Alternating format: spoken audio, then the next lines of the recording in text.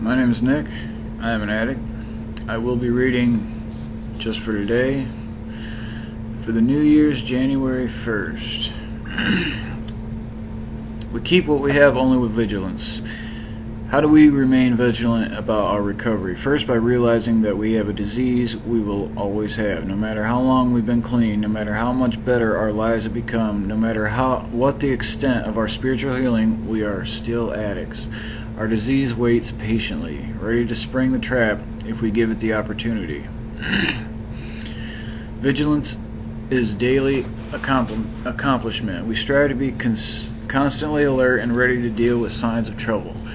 Not that we should live in irrational fear that something horrible will possess us if we drop our guard for an instant. We just take normal precautions, daily prayer, regular meeting attendance, and choosing not to compromise spiritual principles for the easier way are acts of vigilance.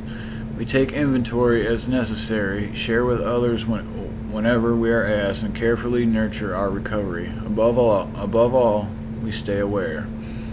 We have a daily reprieve for our addiction as long as we remain vigilant. Every day we carry the principles of recovery into all we do. And each night we thank our higher power for another day clean. Just for today, I will be vigilant, doing everything necessary to guard my recovery.